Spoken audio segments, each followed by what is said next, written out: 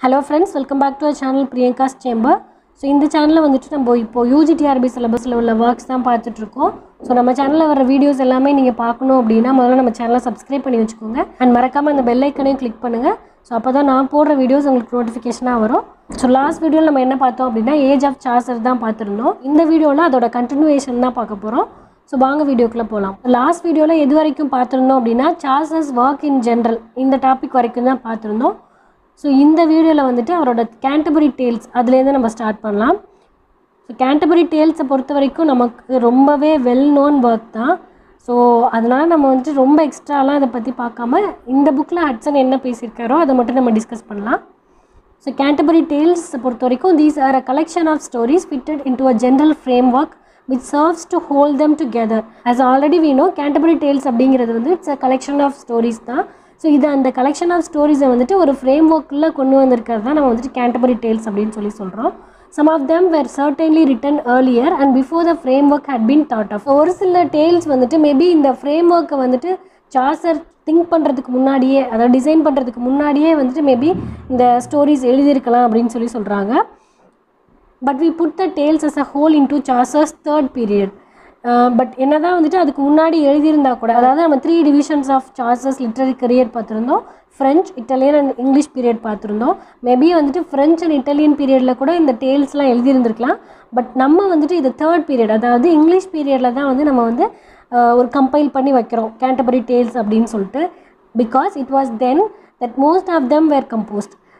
ஏன் அப்படின்னா most of the stories வந்துட்டு இந்த இங்கிலீஷ் பீரியடில் தான் வந்துட்டு கம்போஸ் பண்ணியிருந்திருக்காரு. ஸோ அதனால தான் இதை வந்துட்டு கேண்டபரி டேல்ஸை நம்ம இங்கிலீஷ் பீரியடில் இருந்த ஒரு ஒர்க், எழுதின ஒரு ஒர்க் அப்படின்னு சொல்கிறோம்.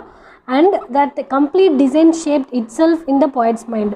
ஸோ இந்த கம்ப்ளீட் டிசைன் வந்துட்டு இப்போ கேண்டபரி டேல்ஸ்னால் இத்தனை ஸ்டோரிஸ் இருக்கணும், எப்படி இருக்கணும், என்ன மாதிரி வேர்ஸில் இருக்கணும் அப்படிங்கிறதெல்லாம் வந்துட்டு இந்த டிசைன் எல்லாமே வந்துட்டு போய்ட்டோட மைண்டில் வந்துட்டு கம்ப்ளீட் டிசைன் இருந்திருக்கணும் அப்படின்ற மாதிரி சொல்கிறாங்க.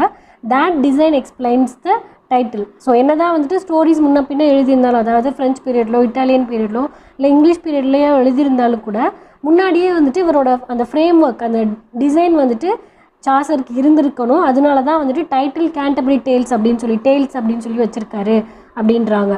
A number of pilgrims on the eve of their departure meet at the Tabardine in Southwark, where as it chances Chaucer himself is also staying and he too is bent on the same errand. He is easily persuaded to join the party. நம்ம எல்லாருக்குமே தெரியும் Canterbury டேல்ஸில் பில்கிரிமேஜஸ் போகிறாங்க, ஒரு group of people வந்துட்டு pilgrimage போகிறாங்க. Pilgrims எல்லாருமே வந்துட்டு முதல் நாள் நைட்டு வந்துட்டு ஒரு எண்ணில் வந்துட்டு ஸ்டே பண்ணுறாங்க. அது வந்து டபார்டின். அங்கே தான் வந்துட்டு சார்சரும் ஸ்டே பண்ணிட்டு இருந்திருக்காரு. லைக் அதர் பில்கிரிம்ஸ் மாதிரி இவருமே வந்துட்டு அந்த ஜேர்னியில் வந்துட்டு பார்ட்டிசிபேட் பண்ணுறாரு, பில்கிரிமேஜ்க்கு போகிறாரு இவருமே. பில்கிரிமேஜஸ் வர் வெரி பாப்புலர் இந்த 14th century. ஸோ ஜென்ரலாகவே வந்துட்டு சார்சரோட பீரியடில் பில்கிரிமேஜஸ் போகிறது, பீப்புள் வந்துட்டு பில்கிரிமேஜஸ் போகிறது ரொம்ப ஒரு ஹேபிச்சுவலான விஷயமா இருந்திருக்கு. தே வர் often undertaking as here in companies, partly for the sake of society by the way and partly because of the dangers of the roads. So ஜென்ரலாகவே வந்துட்டு பில்கிரிமேஜஸ் போகிறவங்க வந்துட்டு ஒரு குரூப் ஆஃப் பீப்புளாக தான் போவாங்க, குரூப் ஆஃப் பில்கிரிம்ஸாக தான் போவாங்க. அது ஏன் என்ன ரீசன் அப்படின்னா மேபி வந்துட்டு அப்போ தான் ஒரு சொசைட்டியாக ஒரு ரிலேஷன்ஷிப் க்ரியேட் ஆகும் கம்யூனிட்டியில் அப்படின்றது ஒரு ரீசனாக இருக்கலாம். இல்லை இமேஜ் அப்படின்னாலே பை வாக் பை ரோடு தான் போவோம். ஸோ இந்த ரோட்ஸில் வந்துட்டு போகும்போது எந்த டேஞ்சரும் வந்துட்டு அஃபெக்ட் பண்ணாமல் இருக்கணும் அப்படிங்கிறதுக்காக தான் குரூப்பாக போனாங்க அப்படின்ற மாதிரி சொல்கிறாங்க. And it must be admitted there prevailing spirit was anything but severely devotional. So ஒவ்வொருத்தவங்களுக்கும் ஒவ்வொரு ரீசன் இருக்கலாம். பட் மெயின் ரீசன் என்ன இந்த பில்கிரிமேஜஸ் போகிறதுக்கு அப்படின்னா கம்ப்ளீட்டாக டிவோஷனலாக இருந்ததுனால தான் பில்கிரிமேஜஸ் போகிறாங்க அப்படின்றாங்க. Sometimes the Pilgrims went as Chargers wife of path had already done as for afield as Rome and Jerusalem. So இப்போ ஒரு குரூப் ஆஃப் பீப்புள் பில்கிரிமேஜ் போகிறாங்க அப்படின்னா அதில் இருக்கிற ஒரு சில மெம்பர்ஸ் வந்துட்டு ஆல்ரெடி வேறு பிளேஸ்க்கு, அதாவது இப்போ இங்கிலாந்துலேருந்து தூரமாக இருக்கிற லைக் ரோம் அண்ட் ஜெருசலேம் மாதிரி பிளேசஸ்க்கு கூட பில்கிரிமேஜஸ் ஆல்ரெடி போயிருந்துருக்கலாம், லைக் ஒய்ஃப் ஆஃப் பாத் மாதிரி. ஸோ ஒய்ஃப் ஆஃப் பாத் வந்துட்டு ஆல்ரெடி ரோமன் ஜெருசலேமுக்கு போயிட்டு வந்திருக்காங்க. ஸோ அதை தான் இங்கே வந்துட்டு ரெஃபர் பண்ணுறாங்க. But one of the favourite expeditions nearer home was to the shrine of murdered Saint Thomas Becket at Canterbury. So mostly வந்துட்டு எங்கே போவாங்க, ஃப்ரீக்வெண்ட்டாக இங்கிலீஷ் பீப்புள் எங்கே வந்துட்டு பில்கிரிமேஜ் போவாங்க அப்படின்னா கேண்டபரியில் இருக்கிற செயின்ட் தாமஸ் பெக்கெட் அவரோட ஸ்ட்ரைனுக்கு தான் வந்துட்டு பில்கிரிமேஜ் போயிருக்காங்க அந்த 14th century. And திதர் these particular Pilgrims R bound. So இந்த மாதிரி தான் இந்த பில்கிரிமேஜ் போகிற வழியில் இந்த பில்கிரிம்ஸ் எல்லாருமே வந்துட்டு ஒன்றா bound ஆகிருந்திருக்காங்க. The jolly host of the tubard, Harry Bailey, gives them hearty welcome and a supper of his best, good victual and strong drink to match. டபர்டினோட host வந்துட்டு ஹாரி பெய்லி வந்துட்டு அந்த இன்க்கு வந்துட்டு ரொம்ப ஹார்ட்டி வெல்கம் பண்ணுறாரு, warm welcome பண்ணுறாரு அந்த Pilgrims எல்லாரையும். And supper வந்துட்டு offer பண்ணியிருந்திருக்காரு. So good food and drink வந்துட்டு கொடுத்துருந்துருக்காரு. And after they are satisfied, he makes this proposal that to beguile the tedium of this journey, each member of the party shall tell 2 tales on the way to Canterbury and 2 on the way back. So after supper டின்னருக்கு அப்புறமா இந்த Harry Bailey வந்துட்டு ஒரு சின்ன proposal வைக்கிறாரு. என்ன சொல்கிறாரு அப்படின்னா, நம்ம பில்கிரிமேஜ் போகிறோம், ஸோ நம்ம அந்த போகிற பாத் அண்ட் அந்த ஜேர்னி வந்துட்டு ரொம்பவே போரிங்காக இருக்கும். ஸோ போரிங்காக இல்லாமல் இருக்கணும் அப்படின்னா நம்ம வந்துட்டு ஒரு சின்ன டாஸ்க் மாதிரி வச்சுக்கலாம் அப்படிங்கிறாரு. அந்த டாஸ்க் என்ன அப்படின்னா, ஒவ்வொரு பில்கிரிம்ஸுமே வந்துட்டு போகிறப்போ, அதாவது கேண்டபரிக்கு போகிறப்ப 2 டேல் சொல்லணும், ரிட்டன் வர்றப்போ 2 டேல் சொல்லணும் அப்படிங்கிறது தான் அந்த task. That he himself shall be the judge and that the one who tells the best tale shall be treated by all the rest to a supper on their return to the tabard. இந்த task யார் வந்துட்டு judge அப்படின்னா Harry Bailey தான் ஜட்ஜாக இருக்கார். So இந்த டாஸ்கில் யார் வந்துட்டு வின் பண்ணுறாங்களோ அந்த பர்டிகுலர் பில்கிரிம்க்கு வந்துட்டு மற்ற பில்கிரிம்ஸ் எல்லாருமே சேர்ந்துட்டு நம்ம டபாடின் போனதுக்கப்புறமா அவங்களுக்கு வந்துட்டு ஒரு கிராண்டு சப்பர் வந்துட்டு ஆஃபர் பண்ணணும்.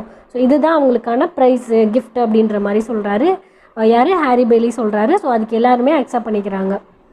The suggestion is applauded and these Canterbury tales are the result. So அந்த சஜஷனை எல்லாருமே வந்துட்டு அக்செப்ட் பண்ணிக்கிறாங்க அண்ட் ரொம்பவே வந்துட்டு எந்தூசியாஸ்டிக்காக ஏற்றுக்கிறாங்க. ஸோ அப்படி வந்தது தான் இந்த கேண்டபரி டேல்ஸ் அப்படின்றாங்க.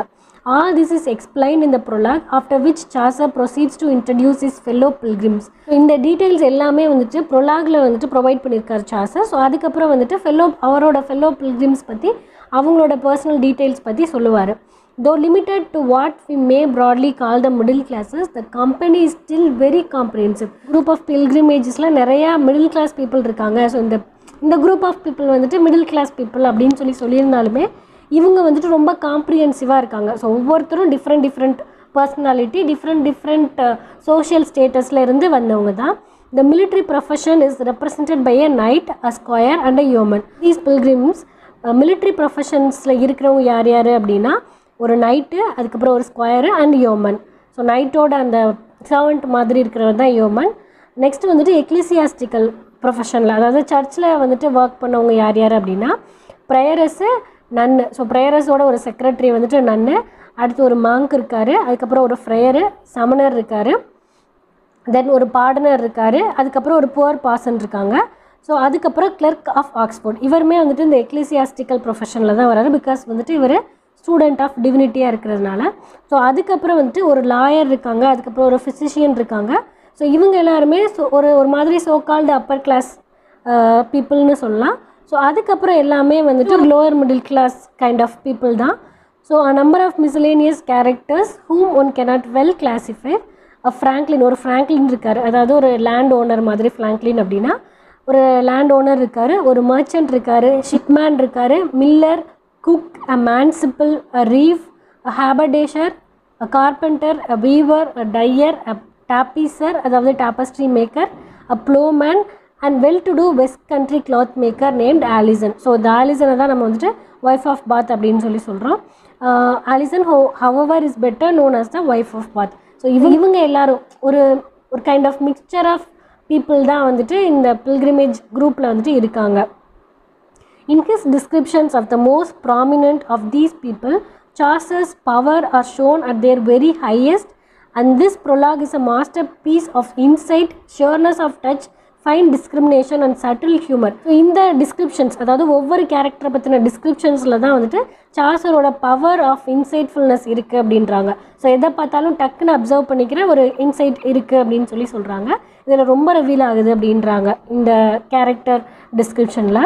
And this prologue is a masterpiece of insight, sureness of touch, fine discrimination and subtle humor. Even subtle humor கூட இதில் இருக்குது, ஒரு ஷார்ப் ஹியூமர் கூட இருக்குது இந்த டிஸ்கிரிப்ஷனில் அப்படின்றாங்க.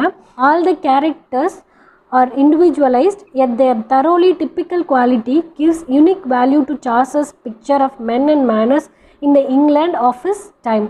ஸோ இந்த கேரக்டர்ஸ் எல்லாமே வந்துட்டு ஒவ்வொருத்தவங்களுக்கும் ஒரு ஸ்பெசிஃபிக் குவாலிட்டிஸ் இருக்கிற மாதிரி ஃபீச்சர் இருக்கிற மாதிரி தான் வந்துட்டு சாசர் வந்து டிஸ்கிரைப் பண்ணியிருப்பார். ஸோ அதான் ஒவ்வொருத்தவங்களும் வந்துட்டு ஒரு இண்டிவிஜுவல் ஒரு இம்பார்ட்டன்ஸ் இருக்கிற மாதிரியான கேரக்டர்ஸ் தான் எல்லா கேரக்டர்ஸுமே.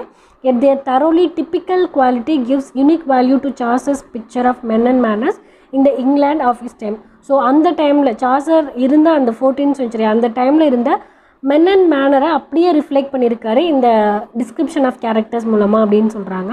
According to program each of the Pilgrims was to have told 4 stories. The poet's plan was a very large one. Already பார்த்த மாதிரி ஒவ்வொரு பில்கிரிமும் வந்துட்டு 4 stories சொல்லியிருக்கணும். ஸோ இந்த 4 ஸ்டோரிஸும் சொன்னாங்க அப்படின்னாலே அது பஞ்ச் ஆஃப் ஸ்டோரிஸ் நமக்கு கிடைக்கும். இது வந்துட்டு ஒரு வெரி லார்ஜ் கலெக்ஷன் ஆஃப் ஸ்டோரிஸாக இருந்திருக்கும் அப்படின்னு சொல்கிறாங்க. He lived to complete a small portion only for the work as we have it is merely a fragment of 24 tales. So Chaucer plan பண்ணது வந்துட்டு ஒரு பஞ்ச் ஆஃப் ஸ்டோரிஸாக இருக்கணும் அப்படின்னு சொல்லி பிளான் பண்ணியிருக்காரு. பட் இவரோட லைஃப் டைமில் இவர் வந்துட்டு ஒரு ஸ்மால் போர்ஷன் மட்டும் தான் எழுதியிருக்க முடிஞ்சிருக்கு. And even as it stands, its interest is wonderfully varied, for Chaucer is guided by a sense of dramatic propriety, and so the tales differ in character as wildly as do those by whom they are told. Dramatic propriety அப்படின்னா என்ன அப்படின்னா அந்த கான்டெக்ஸ்ட்டுக்கு வந்துட்டு ரொம்பவே அப்ரோப்ரியேட்டாக இருக்கிற மாதிரி விஷயங்களை வந்துட்டு எலமெண்ட்ஸ் வந்து கொண்டு வர்றது தான் dramatic propriety அப்படின்றாங்க. ஸோ அந்த ஒரு பர்டிகுலர் குவாலிட்டி வந்துட்டு இவரோட ஒர்க்கில் இருக்குது அப்படின்னு சொல்கிறாங்க. ஜென்ரலாகவே இவருக்கே அந்த ஒரு குவாலிட்டி இருக்குது அப்படின்றாங்க.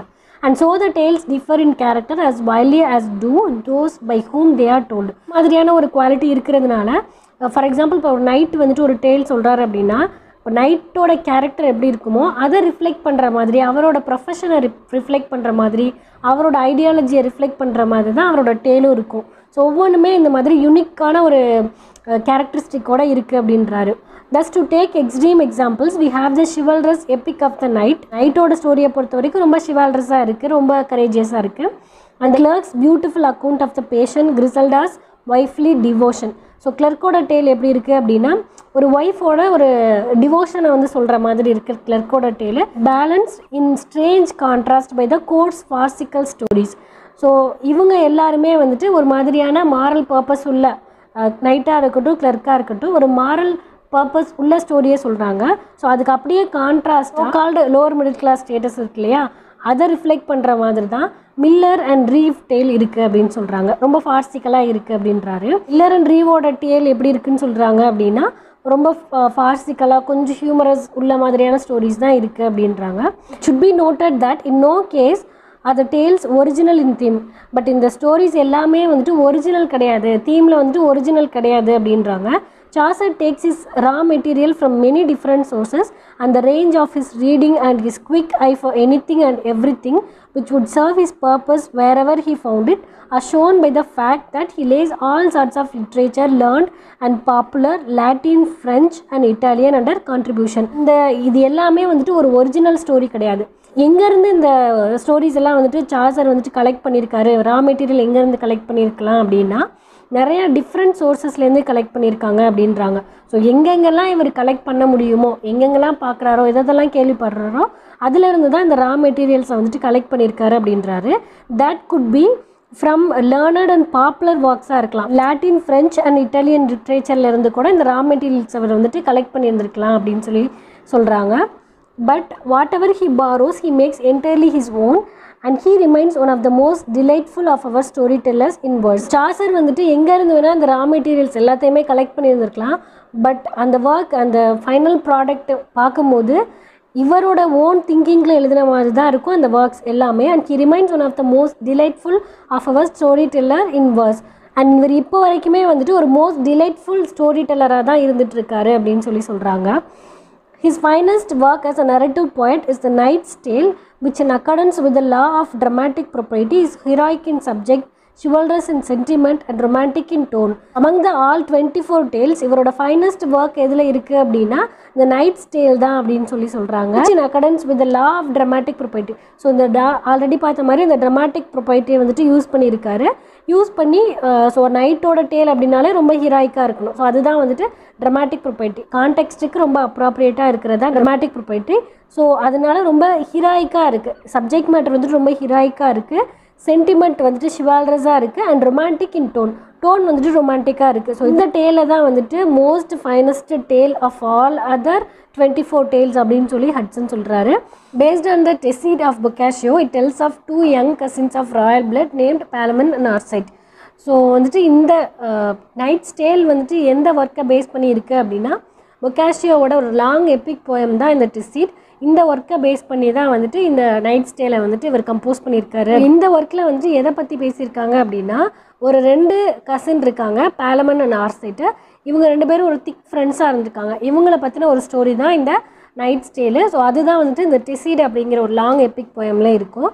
Who, when Duke Theseus makes war against their city of Thebes, are taken captive by him and imprisoned in a tower of his palace. So Balaman ஆர்சைட் அவங்களோட சிட்டி தீப்ஸ் அண்ட் அவங்களுக்கும் இந்த டியூக் ஆஃப் தீசியஸ்க்கும் வந்துட்டு ஒரு வார் நடக்குது, பேட்டில் நடக்குது. பேட்டிலில் வந்துட்டு யார் வின் பண்ணுறாங்க அப்படின்னா டியூக் தீசியஸ் தான். ஸோ இவர் வின் பண்ணதுக்கப்புறமா இவங்க 2 பேரையுமே வந்துட்டு பிடிச்சி டவரில் போட்டுறாங்க, ஜெயிலில் போட்டுடுறாங்க. அதாவது தீசியஸ் அவரோட ஊரில் இருக்கிற அவரோட பேலஸில் இருக்கிற ஒரு டவரில் வந்துட்டு இம்ப்ரிசன் பண்ணிடுறாங்க இவங்க 2 பேரையுமே. From their window one May morning they chanced to see Emily, the beautiful sister of the Duke's wife, walking in the garden beneath, whereupon their lifelong friendship is shattered in an instant and they become rivals in love. So one May morning Balaman and ஆர்சைட் வந்துட்டு through window வந்து ஒரு பொண்ணை பார்க்குறாங்க, ஒரு கேர்ளை பார்க்குறாங்க. அது யாருன்னா Emily வந்துட்டு டியூக்கோட சிஸ்டரின்ல தான், அதாவது டியூக்கோட ஒய்ஃபோட சிஸ்டர். ஸோ அவங்கள வந்துட்டு பார்க்குறாங்க. பார்த்த உடனே அவளோட பியூட்டிஃபுல்லான ஃபேஸை பார்த்து 2 பேருமே வந்துட்டு லவ் பண்ண ஆரம்பிச்சிடுறாங்க 2 பேருமே. ஸோ அது வரைக்கும் ரொம்ப திக் ஃப்ரெண்ட்ஸாக இருக்கிற இந்த 2 கசின்ஸ் வந்துட்டு அதுக்கப்புறம் ரைவல்ஸாக மாறிடுறாங்க, எனிமியாக மாறிடுறாங்க. ஆர்சைட் is presently ransomed but unable to endure banishment from Emily, returns to Athens in disguise and finds a menial place in the Duke's service. So ஆர்சைட் வந்துட்டு ஃபஸ்ட்டு ரேன்சம் பண்ணி அவரை வந்துட்டு ரிலீஸ் பண்ணி கொண்டு போகிறாங்க அவங்களோட சிட்டிக்கே. பட் அவனால் வந்துட்டு எமிலியை பார்க்காம இருக்க முடியல. ஸோ அதனால் டியூக்கோட பேலஸ்லேயே போயிட்டு டிஸ்கைஸ் பண்ணி ஒரு மீனியல் ஜாபில் வந்துட்டு ஒரு சர்வெண்ட்டாக ஒர்க் பண்ணுறாரு அவரோட பேலஸ்லேயே. ஸோ தட் ஆர்சைட் வந்துட்டு டெய்லியுமே வந்துட்டு எமிலியை பார்க்க முடியும். ஸோ அதனால் then after several years Balaman maths is escape. So அதுக்கு கொஞ்சம் இயர்ஸ் கழிச்சு தான் வந்துட்டு பாலமன் வெளியில் வராரு. த cousins meet in dual but R surprised and interrupted by the Duke and his train as they ride out to hunt. So இவங்க 2 பேருமே வந்துட்டு மீட் பண்ணிக்கிறாங்க, பாலமன் அண்ட் ஆர்சைட் 2 பேருமே மீட் பண்ணிக்கிறாங்க. மீட் பண்ணிட்டு இருக்கும்போது 2 பேருக்குள்ளே சண்டை. ஸோ எமிலியை வந்துட்டு யார் மேரேஜ் பண்ணிக்கிறது அப்படின்னு சொல்லி இவங்க 2 பேருக்குள்ளே சண்டை நடக்குது. ஸோ அந்த டைமில் வந்துட்டு டியூக்கும் அவங்களோட கம்பெனி வந்துட்டு ஒரு ஹண்ட்டுக்கு போயிட்டுருக்காங்க. ஸோ வந்துட்டு டியூக் இவங்க 2 பேரும் ஃபைட் பண்ணிட்டு இருக்கிறத பார்க்குறாரு. பார்த்துட்டு என்னன்னு சொல்லி இன்வெஸ்டிகேட் பண்ணுறாரு. இன்வெஸ்டிகேட் பண்ணிவிட்டு என்ன பண்ணுறாரு அப்படின்னா Theseus dooms them both to death on the spot but relenting on the petition of the ladies pass their lives on condition that each shall collect 100 knights and that the case shall be decided in a great tournament, the hand of Emily being the victor's prize. So Theseus வந்துட்டு இவங்களை investigate பண்ணிவிட்டு என்ன sentence கொடுக்குறாரு அப்படின்னா death sentence கொடுக்குறாரு 2 பேருக்குமே. But அங்கே கோர்ட்டில் உள்ள லேடிஸ்லாம் என்ன பண்ணுறாங்க அப்படின்னா இவங்களுக்கு வந்துட்டு ஒரு சான்ஸ் கொடுத்து பார்க்கலாம் அப்படின்னு சொல்லிட்டு ஒரு சின்ன டோர்னமெண்ட் மாதிரி அரேஞ்ச் பண்ணுறாங்க. என்ன அப்படின்னா ஆர்சைட்டுக்கு வந்துட்டு அவருக்கு சப்போர்ட் பண்ணி ஃபைட் பண்ணுற மாதிரி ஒரு 100 நைட்ஸும் அதே மாதிரி பாலமனுக்கு ஒரு 100 நைட்ஸும் வந்துட்டு ப்ரொவைட் பண்ணியிருக்காங்க. ஸோ பேட்டிலில் யார் வந்து வின் பண்ணுறாங்களோ அவங்களுக்கு வந்துட்டு எமிலியை மேரேஜ் பண்ணி கொடுக்குறதா தான் வந்துட்டு அந்த டோர்னமெண்ட்டோட ஒரு கிஃப்ட்டு ப்ரைஸ் அப்படின்னு சொல்லலாம். In this tournament, Arcite falls and the story ends with the nuptials of Palamon Emily. So இன்பிட்வீனில் என்ன நடக்கும் அப்படின்னா ஸோ இந்த பேட்டில் ஃபீல்டுக்காக ப்ரிப்பேர் பண்ணிகிட்டு இருக்காங்க. ஸோ அந்த டைமில் வந்து பாலமன் வந்துட்டு யாரை ப்ரே பண்ணுறாரு அப்படின்னா வீனஸ் யார் அப்படின்னா ரோமன் காடஸ் ஆஃப் லவ். வீனஸை வந்துட்டு ப்ரே பண்ணுறாங்க. இந்த மாதிரி என்ன ஆனாலும் சரி நான் எமிலியை தான் வந்துட்டு மேரேஜ் பண்ணிக்கணும், எமிலி என்ன தான் வந்துட்டு மேரேஜ் பண்ணிக்கணும் அப்படின்னு சொல்லி பாலமன் ப்ரே பண்ணுறான். ஆர்சைட் வந்துட்டு என்ன ப்ரே பண்ணுறான் அப்படின்னா மார்ஸை, அதாவது கிரீக் காட் ஆஃப் வாரை தான் வந்துட்டு ப்ரேயரில் என்ன வச்சுக்கிறான் அப்படின்னா எப்படியாவது இந்த பேட்டிலில் நான் தான் வின் பண்ணணும் அப்படின்னு சொல்லிட்டு ப்ரே பண்ணுறான். மீன்வைல் நம்ம எமிலி வந்துட்டு எப்போவுமே வந்துட்டு ஸ்பின்ஸ்டராகவே இருக்கணும், வர்ஜினாகவே இருக்கணும், அப்படி மேரேஜ் பண்ணிக்கணும் அப்படின்னா என்னை ரொம்ப லவ் பண்ணுற ஒரு நல்ல ஒரு பர்சனை தான் வந்து மேரேஜ் பண்ணிக்கணும் அப்படின்னு சொல்லிட்டு ப்ரே பண்ணுறா. டோர்னமெண்ட்டில் வின் பண்ணது யார் அப்படின்னா ஆர்சைட் தான். பேல் வந்துட்டு ஃபெயிலியர் ஆயிடுறான். பட் என்ன ஆகுது அப்படின்னா ஆர்சைட் வந்துட்டு வின் பண்ணிட்டான். பட் அவனோட ப்ரேயர் வந்துட்டு ஜஸ்ட் விக்ட்ரி ஆகணுங்கிறது மட்டும்தான். வெரி சூன் ஆர்சைட் வந்துட்டு இறந்து போயிடுறான். ஸோ டெத் பெட்டில் இருக்கும் போது ஆர்சைட் வந்துட்டு எமிலிட்ட என்ன சொல்கிறா அப்படின்னா நீ வந்துட்டு பாலமனை தான் வந்து மேரேஜ் பண்ணிக்கணும், ஏன்னா பாலமன் வந்துட்டு உன்னை நல்லா பார்த்துப்பான், ஒரு நல்ல ஹஸ்பண்டாக இருப்பான் அப்படின்னு சொல்லிட்டு ஆர்சைட் இறந்து போயிடுறான். ஏன் ஏன் அப்படின்னா பாலமன் வந்துட்டு வீனஸ்ட்டை வந்துட்டு ரோமன் காடஸ் ஆஃப் லவ்ட்ட வந்துட்டு ப்ரே பண்ணியிருக்கா, எப்படியாவது எமிலி வந்துட்டு என்ன தான் மேரேஜ் பண்ணிக்கணும் அப்படிங்கிறதுக்காக. ஸோ இப்படி தான் வந்துட்டு இந்த ஸ்டோரி வந்துட்டு கம்ப்ளீட் ஆகுது. Brilliant in it self, this fine Dale is also intensely interesting as a embodiment of that romantic spirit which as we have seen prevail in the court circles of Chaucer's youth. So இந்த construction of story வந்துட்டு ரொம்ப ப்ரில்லியண்ட்டாக இருக்குது அப்படின்றாங்க. அதே மாதிரி இதோட spirit வந்துட்டு ரொம்ப ரொமான்டிக்காக இருக்குது அப்படின்றாங்க. ஏன் அப்படின்னா நம்ம ஆல்ரெடி லாஸ்ட் வீடியோவில் டிஸ்கஸ் பண்ண மாதிரி அந்த டைமில் 14th century வந்துட்டு கோர்ட் எப்படி இருந்தது அப்படின்னா ரொமான்டிக் ஐடியலிசம்க்கு வந்துட்டு இம்பார்ட்டன்ஸ் கொடுத்துருந்தாங்க.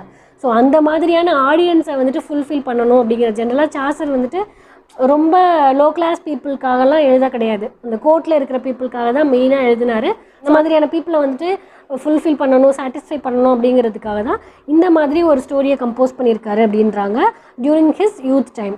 Nominally, it is a tale of the heroic age of Greece, but as yet no notion existed of what we call historic truth, and everything in it, characters, sentiments, setting is medievalized. Tale வந்துட்டு எதை belong பண்ணியிருக்கு அப்படின்னா heroic age of க்ரீஸை belong பண்ண story தான். But இதில் வந்துட்டு ஒரு historical ட்ரூத்லாம் இல்லை அப்படின்னு சொல்கிறாங்க. பட் இதில் உள்ள கேரக்டர், சென்டிமெண்ட், செட்டிங்ஸ் இது எல்லாமே வந்துட்டு ஒரு மிடிவலைஸ்டு ஒரு ஸ்டோரி தான் அப்படின்றாங்க. அது எல்லாமே வந்துட்டு ரொமான்டிசைஸ் பண்ணி கம்போஸ் பண்ண ஒரு ஸ்டோரி தான் அப்படின்னு சொல்கிறாங்க. It is in fact an idealized picture of the fast vanishing middle ages and is steeped in the atmosphere of chivalry. அதான் வந்துட்டு ரொம்ப ரொமான்டிசைஸ்டாக இருந்தாலும் இதோட மெயின் கன்சர்ன் எதை பற்றி இருக்குது அப்படின்னா ரொம்ப சிவால்ரிக்காக தான் இருக்குது அப்படின்றாங்க. And is steeped in the atmosphere of chivalry. Its account of the tournament, its presentation of the principles of knightly ethics and the vividness with which it portrays the chivalrous conception of love are among the features of it we would specially note in studying it from the historical point of view. So historical point of viewல பார்த்தோம் அப்படின்னா again already நம்ம பார்த்த மாதிரி ரொம்ப சிவல்ரிக்காக இருந்தது இங்கிலாந்து அப்படின்னு பார்த்துருந்தோம். So அதை வந்துட்டு டினோட் பண்ணுற மாதிரி தான் இருக்குது இந்த ஸ்டோரி. ரொமான்டிசைஸ்டாக இருந்தாலும் ரொமான்டிக்காக இருந்தாலும் ரொம்ப சிவல்ரஸை வந்துட்டு சொல்கிற மாதிரி தான் இருக்குது. பிகாஸ் இது வந்துட்டு ஒரு நைட்டோட டேல் இல்லையா, நைட் சொல்கிற மாதிரியான ஒரு டேல். ஸோ வந்துட்டு சிவல்ரஸை வந்துட்டு சொல்கிற மாதிரி தான் இருக்குது இந்த டேல் அப்படின்றாங்க. இதுதான் வந்துட்டு ஒரு general information about Canterbury tales அப்படின்னா இதை சொல்லலாம். ஸோ அகெயின் இந்த வீடியோவுமே ரொம்ப லென்த்தாக போயிட்டுருக்கு டியர் ஃப்ரெண்ட்ஸ். ஸோ நெக்ஸ்ட் வீடியோவில் வந்துட்டு கண்டினியூவேஷனை பார்க்கலாம். ஸோ இந்த ஒரு வீடியோவே வந்துட்டு ரெண்டாக ஸ்ப்ளிட் பண்ணி நான் வந்துட்டு அப்லோட் பண்ணுறேன். தேங்க்ஸ் ஃபார் வாட்சிங் திஸ் வீடியோ ஃப்ரெண்ட்ஸ். உங்களுக்கு இந்த வீடியோ பிடிச்சிருந்துச்சுன்னா மறக்காமல் ஒரு லைக் பண்ணுங்கள். ஸோ அப்போ தான் எனக்கு கொஞ்சம் மோட்டிவேட்டடாக இருக்கும் அடுத்தடுத்து வீடியோஸ் பண்ணுறதுக்கு. அண்ட் மறக்காமல் நம்ம சேனலை சப்ஸ்கிரைப் பண்ணி வச்சுக்கோங்க. அந்த பெல் ஐக்கனையும் கிளிக் பண்ணுங்கள். Thank you friends. All the best and take care.